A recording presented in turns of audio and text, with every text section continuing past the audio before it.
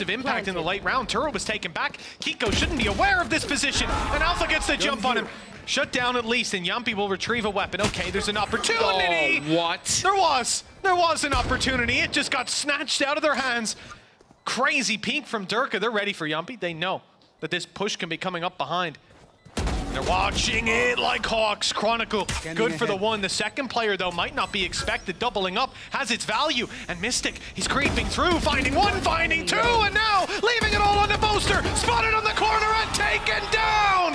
He'll just bring him back. They'll try and fight this together. Maybe he gets one kill, goes for the res. But it was just tunnel vision from Mistic. He knew what he needed to do. He knew he was going to get fought, and he hits every single shot. In the first map, he was fantastic, even though it slipped away. And while this round is going to be a huge difference maker for them around the, in all honesty, up until that point, looked like it was ropes. Instead, now for